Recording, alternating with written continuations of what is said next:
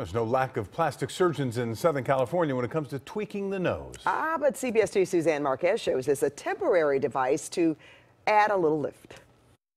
I don't like the way it kind of droops down, so I wanted to kind of lift it and make it like a bit pointier. Hannah Park is talking about her nose.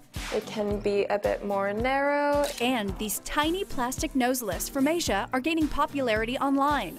They claim to perk up the tip and bridge of the nose. I tried it. I have stuck it up my nose. Hannah agreed to try the high stealth 3D nose lifts we purchased on Amazon for $8.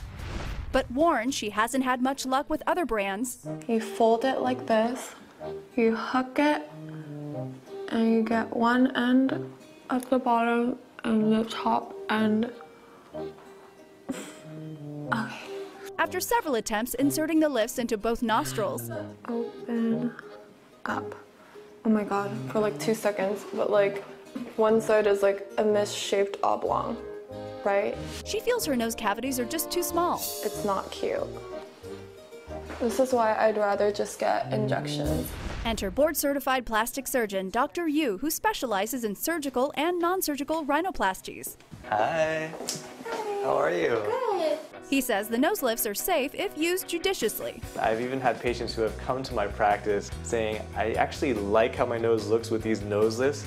Can you create this permanently with surgery? Hannah opted for the non-surgical approach.